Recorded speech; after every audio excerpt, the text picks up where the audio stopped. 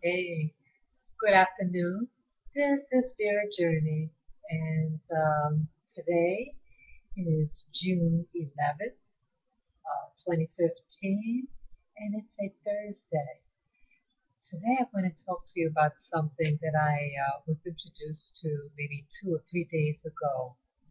It's called Sigil Magic, and Sigil is spelled Sigil. So Sigil Magic, and some people call it Chaos Magic. And this is really new for me. And again, on this spirit journey of mine, I'm allowing myself to explore different um, sciences or disciplines to see what works, what doesn't work, what's true, what's not true, etc. And what Central Magic is like it's on the premise that our subconscious minds are very powerful and can influence what we do, what our conscious mind does. Um, it's like you may have a fear of something, and you may not remember why, but your subconscious mind influences what you're actually thinking in the present.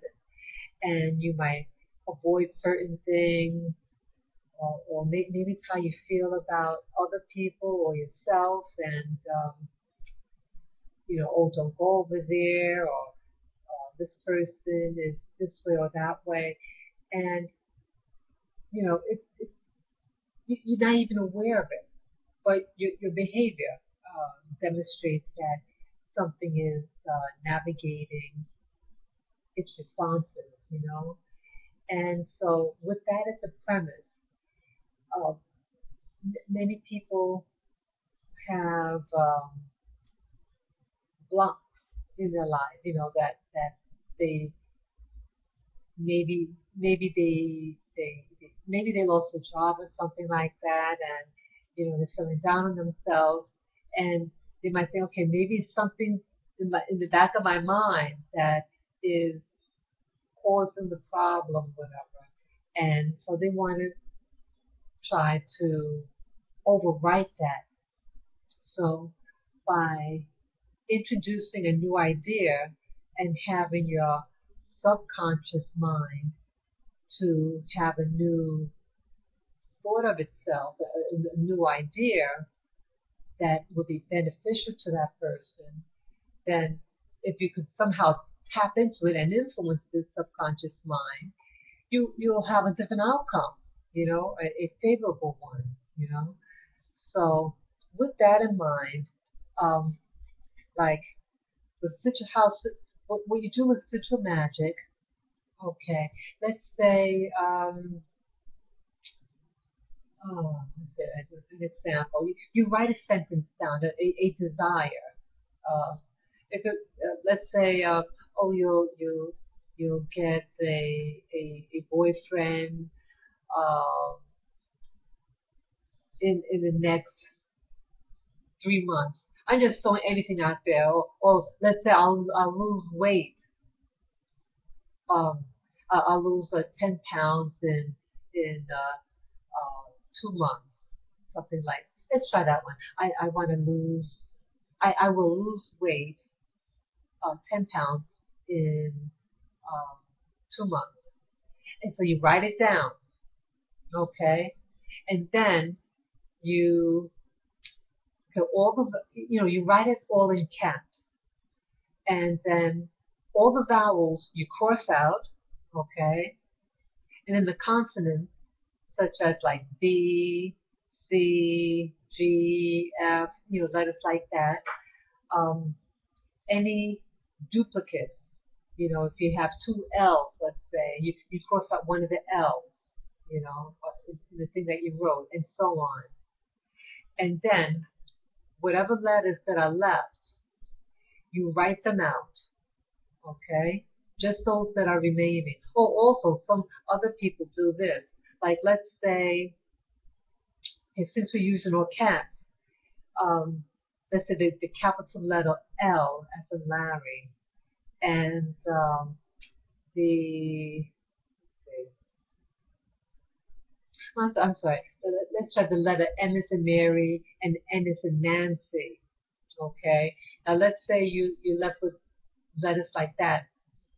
Some people, like, you can cross out the N as in Nancy because the letter M, you can say absorb the um,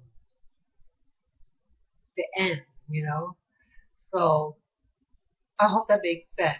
So what your goal is to condense the sentence that you wrote to its raw form of just the essential letters, you know.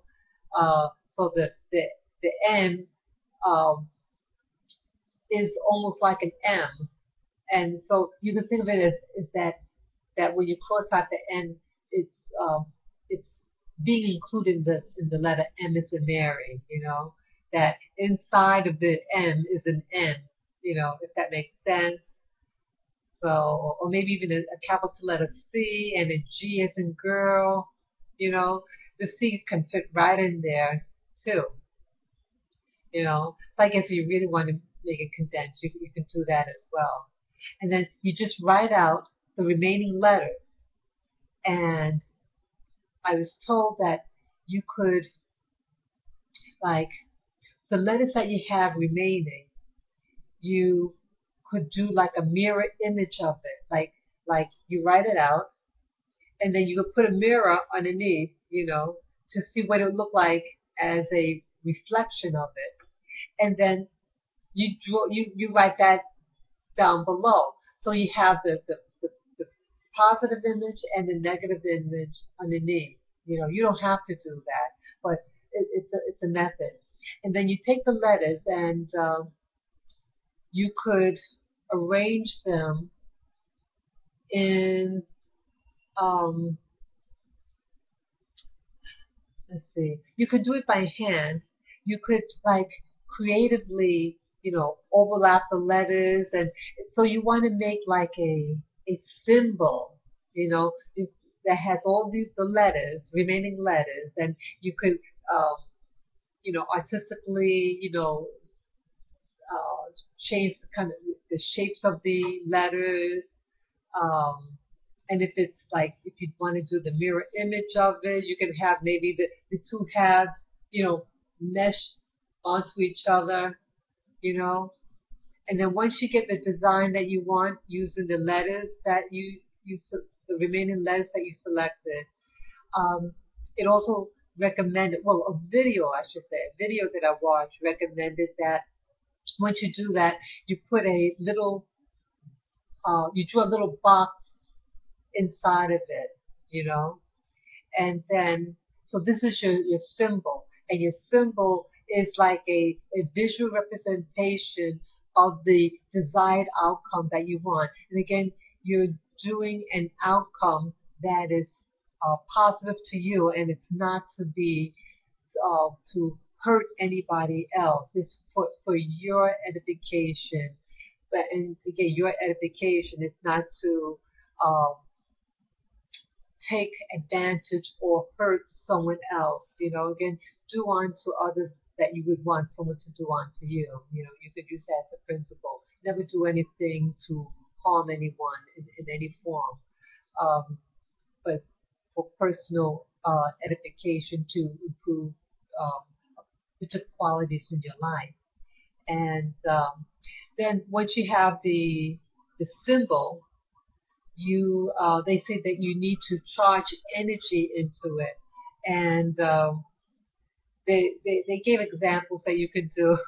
Some of them kind of controversial, but the main thing is your intent. Your intent is being put onto that object, you know, that drawing that you did, and you could, you know, prayer is a form of, you know, you putting energy onto something. And again, anything that you look at and you focus on, energy is drawn to it. You know, so You could definitely pray. They suggested even like do something that will elicit a charge response in you. You know, so it's some people even say looking at a spooky movie, and and when you know that you're going to get scared at one point, you look at the paper. It sounds really weird, but the main thing is that you put your energy onto it, you know, and then once that's done, they said you forget about it, and that the, your consciousness is working on it. So even though you may not have it now, but that the universe is working on your behalf of this desired thing that you want, you know, and the more you put into the design, the more energy you put into it, the more powerful it is said to become. And you know, not to doubt it. Don't write down something that you doubt. You know, have faith in what you're doing at the time of what you're doing it, and uh, always have your intention in the design, what you're doing, and you charge it, and then you forget about it. You know, and some people might even, you know, have it around their home, whatever. You know, you may think you don't want to think about it, you know, that you have it. So it's working on your mind subliminally when you do look at it, you know. It seems like they don't want you to remember what that particular symbol that you drew was for. So a lot of people seem to do more than one at a time. One person over the internet said that they like to make 5 different symbols, you know, of different things, designs that they want, and then he just forgets about them, and you know, he might have them on the wall or, you know, in various parts of their dwelling, and so when their eyes do look at it, it's because they don't remember what that symbol was, you know, that it's working, but your subconscious knows and it's working on it, you know. So I so I actually did maybe 4 or 5 sigils. Um, I did one today and 3 yesterday, and wow, I did my sigils. I didn't do it by hand per se. I did mine using a Word document. You know, Word allows you to do what they call word art. You know, so you go in a Word document, like it's going to type a letter, and they have an option for doing graphics. And this one was word art, you know, and you select the style of how you want the word put in it, and it allows you to manipulate the text. And so, because the first sigil video that I saw utilized the technique of writing the initial remaining letters and then duplicated it in mirror images of each other and then put it enclosed in a box. So with the Word document, it was used in Word art. It allows you to duplicate and reverse, put it in a frame or box, and you know, you can manipulate the, you know, you can use so many different types of fonts. So I did each sigil that I did, I use different fonts just, you know, for variety, you know, and because I don't want to really remember what the sigil was, you know, and you know, so that it's actually work on my subconscious mind. So I made a few of them. I think of them as affirmations that are subliminal, and that is to encourage me about certain things. And I'll probably you know, once I print them out, you know, I probably will show you guys on, you know, my viewers what they look like and everything. And I actually did this one today, and it's so sad. I feel kind of embarrassed, but I I want to test to see whether something works or not, and I gonna I'm gonna uh, I don't know why I'm hedging to tell you guys, but I want to try uh the lottery. Yeah, let me put it out there. I'm interested in things that you could easily verify or not. You know, it's either you get it or you don't get it. So some people might say, well, if it works, great. If it didn't work, well, maybe you didn't put in enough energy or whatever, in it. Who knows?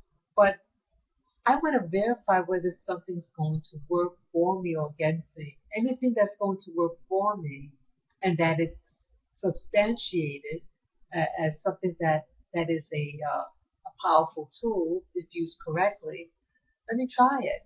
And this is a new science slash metaphysics um, thing for me.